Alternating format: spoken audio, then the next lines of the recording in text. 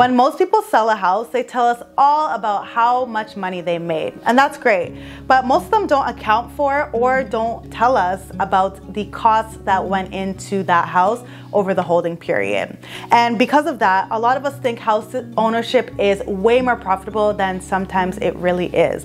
So in this video, I interviewed a bunch of homeowners, and I'm gonna tell you some of their most expensive costs over the period of owning their home. Let's get into it.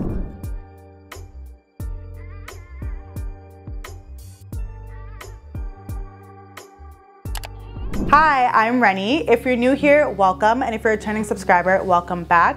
I make content all about financial literacy on this channel. If you are new here, you may not know, but a lot of people know me as the girl who bought her house at the age of 23. Yep, that's me. And although I am grateful that I did that, I think it was a great decision, I do realize that I have learned a lot through this process, and I realized that there are a lot more costs that go into owning a home than I knew of. I recently, or a few months ago, posted on Twitter about my experience and how home ownership isn't the investment that you think it is. And a lot of people were not too happy about that, and they were telling me that I am a liar, and they were flogging me on Twitter.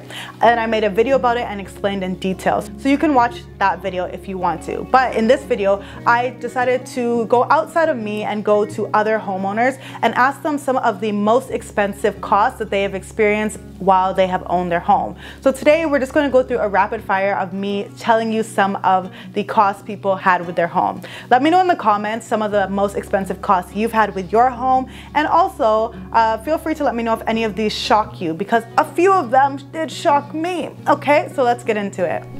And I'll try to put these on the screen as well so you can read along with me.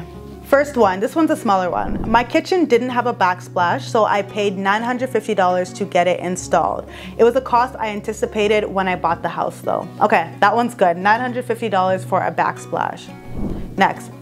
My sewage pipe was blocked and backed up into my basement. It was a $10,000 repair.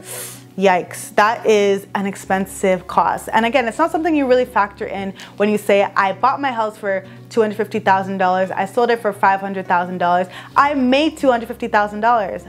No, you didn't, because did you take into account the $10,000 that you had to pay out? Did you take into account your mortgage costs every year? Did you take into account the interest that you're paying? There are a lot of things, so these are just some examples. Next. My biggest cost so far in the 7 months that I've owned my home is $16,000 on a heat pump and $12,000 to revamp the basement so that I could rent it out. Next, kitchen and bathroom gut job renovation. This is $55,000 that they paid for this. So this one is obviously optional, but they decided to redo their entire kitchen and their entire bathroom, which cost them $55K. That is a lot of money. But again, this one is optional, so I would say this may not apply to everybody. Next one.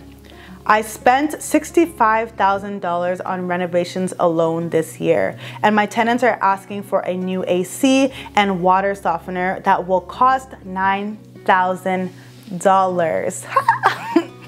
First of all, I get the new AC, but the water softener, those tenants, honestly, they would have to do it themselves, because that's a bit ridiculous. Next one. The one that pains me still till date is 6 months after moving in, we had to spend $6,000 for a new AC unit.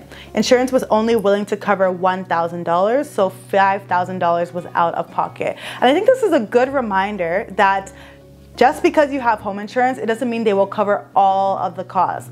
Imagine just having to randomly come up with another $5,000. And a new AC unit is something that you want to replace ASAP. It's not something, especially in our hot summers, you don't really want to be boiling at home. So this is like, I just have $6,000 that I am going to pay suddenly. So that's another thing to consider. Another one. Luckily, it's just been property taxes, which is in itself ridiculous. About $5,500 a year. Whew, that's expensive. My property taxes are only about $2,000 some odd dollars a year, so I'm not even gonna complain about my property taxes. And I know there are good reasons for property taxes, but it's annoying when you have to pay it, for sure. And most people, when they're factoring in that sale price, they're not seeing all of the things that they have had to pay, including property taxes. Another thing a lot of people forget about is the cost to break your mortgage. So if you sell your home before the mortgage term is up, there usually is a fee to break that mortgage. That's another thing. Also, the realtor fee will cut into the sale price. There are so many things that you need to think about. And remember that your profit is not just solely what you have made when you sell the property. Okay, next one. It's been a mixed bag. I purchased in summer 2021. I had a basement backyard flood within 6 months. Ouch. $14,000 for basement repair, another $14,000 for backyard, but I haven't done that yet. New windows, $14,000 up front, but I will get $4,000 back from a grant. And a new AC a few weeks ago. So that is a lot to deal with in just a year and a half, 2 years now. $14,000 times 3 minus the 4K. So whatever that calculation is, that is a lot of money. And again, I want everyone to realize, do you just have an extra $14,000 that you can come up with? A lot of people will go into debt in order to finance their house, which is already being financed by a mortgage. And that means that you are house poor. So just something to consider. Next one.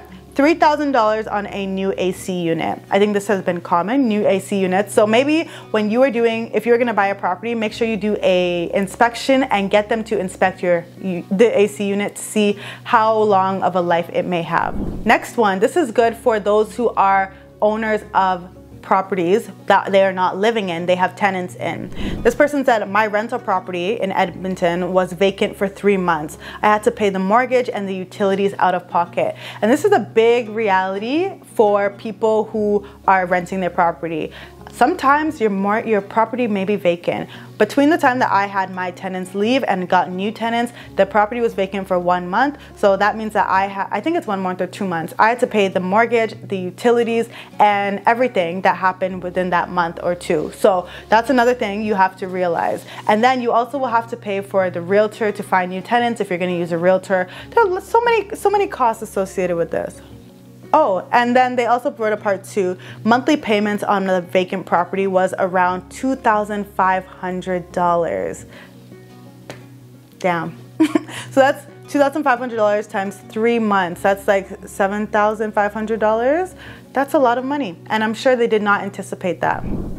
Okay, next. Oh, this one hurts. $12,000 to break a fixed rate at 2.35% mortgage to a variable rate 1.6%, which then ultimately went up to 6.1% in a little over a year. Ouch! Okay, that one, like, the rest were bad, but this one it has to be the worst. I feel for you.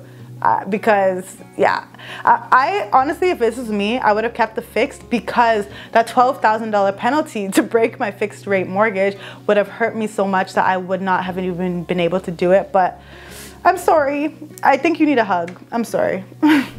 Okay, the next one. $25,000 for waterproofing, $500 for duct cleaning, plus other phantom maintenance costs. So imagine $25,000 to waterproof your house. Ah, Jesus. Next. Flooding in basement due to foundational problems twice. Both cost $10,000 and thankfully finally resolved. Insurance covered a huge chunk of it though. So they had to pay $20,000, but thankfully insurance covered a good chunk of it, but still, like, they had to pay out of pocket for some of it. But foundation issues are no joke at all. Next, $3,000 sump pump, $16,000 reno. The contractor scammed me sending photos of only what looked decent. It turned out all his flooring and carpentry was faulty. It took him 4 months, so I lost out on $5,000 of rental income. He then told me he was sick and that the job was mostly finished. It wasn't, and I spent another $10,000 to fix it. See, these are the problems, especially when it comes to maintaining your property. Then you're trusting other people to do renovations, like contractors, because we think we can trust them.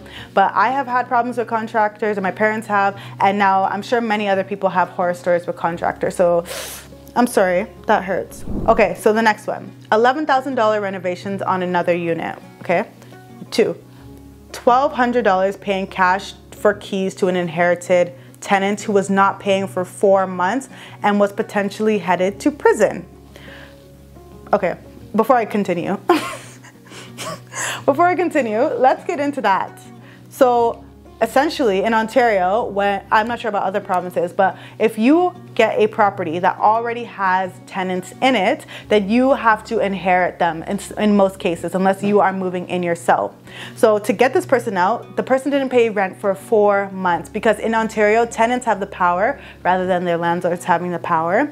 And $1,200, you have to usually pay cash for keys so that you can then get them out of your property. So that's crazy. And the person was heading to prison as well. So yeah, be careful if you are getting a property with an inherited tenant. You never know what can happen. They also continue to say cribbing and structural support for sloping floor above the basement, $4,000. And then snow removal, like $3,000, all over the course of 4 months. Oh my gosh. The fact that this was just over 4 months is sending me $11,000 plus $1,200 plus $4,000 plus $3,000. I don't know how much that is. 7 plus 11, 18. So about almost $20,000. Almost $20,000 in 4 months. And I just beg you all to realize that I am not saying that homeownership is bad. I'm just saying that you need to understand the costs that may go into it before you get it. A lot of people are paying like $5,000, $6,000 mortgages, and they make like $7,000 every month. So they're struggling. They're really struggling. Next. I live with my parents, and holy, the amount of things that have needed repair. De-icing on roof during winter causing leaks was around $2,000 to $3,000 for us, and around $10,000 for the neighbors because their whole top floor was flooded. The laundry machine had issues, and it was $1,000 to repair. Yo, one thing people don't talk about is the laundry machine issues, okay? Laundry machines, when they break down, you have to call someone, and they will just do one little tiny thing, and they'll charge you $1,000 to fix it. But of course, we have to pay them because we can't do it ourselves, or we don't know what to do ourselves. So these are the issues. So yeah. Next one was flooring / ripping up carpet was about $10,000 in total. Furnace, heating, AC is about $2,000, and the list is endless. So I'm sure there's even more for them. The last one that I'll mention is that this person paid around $17,000 for a new roof.